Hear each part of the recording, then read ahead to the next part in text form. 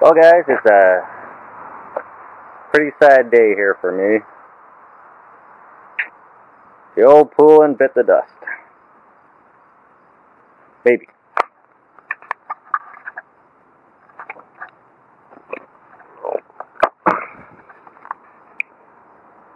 There's something missing from this equation here. You guys can't see.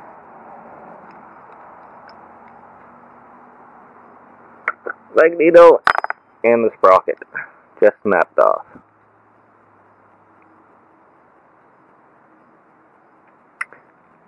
I might have another one. From the saw I messed up because I put straight gas in it. Quickly goes right there.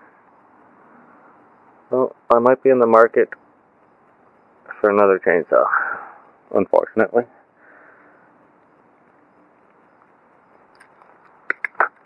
Ah, man, this sucks.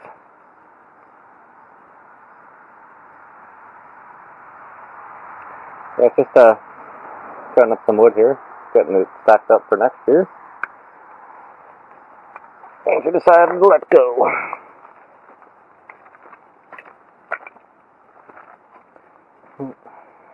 While I'm at it,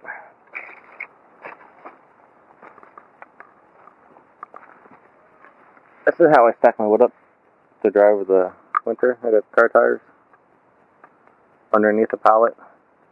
I do that because it keeps my pallet from rotting out as well, and it improves air circulation.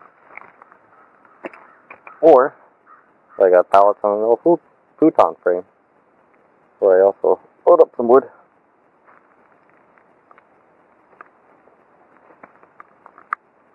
A pallet pile.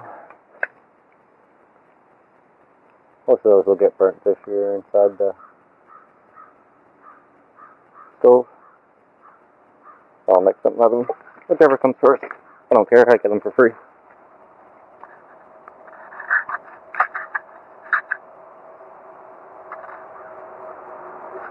So, I think I'm gonna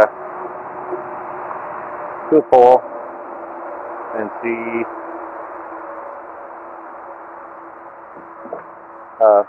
what my next chainsaw purchase might be.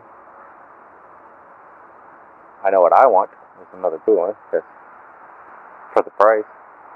And how I use it, that's a damn good saw. I don't care what any of you Stihl or Husqvarna people say. If you'd want to go out and spend $400 on a saw and beat it up like I did, then you're nuts. But I'll do a poll, maybe go from there. So it's a real quick video because my camera's about to die. And I should have another video up pretty soon about the little serving table I made. And I got some brushes and dressed my stain. So that one should be up. And project after that, just an old oil drum. I'm going to turn it into pretty much an incinerator for burning cardboard and stuff. So feel free to leave comments about your saw. I know you will. And how long you've had it. And how much wood or how many cabins you've built with that saw. Right now I'm 1.5 cabins with my saw. And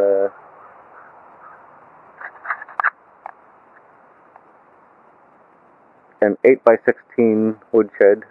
So I think I've got about 4.5 cord in there. I usually cut about 5 a year. My saw, and I don't bring it inside. I leave it out in the woods. That way I don't have to drag it around with me. So thanks for watching, guys. Don't forget to comment on what you think is a really good saw. And if you haven't subscribed already, please do so, and I'll see you guys in the next video. Thanks for watching. Bye.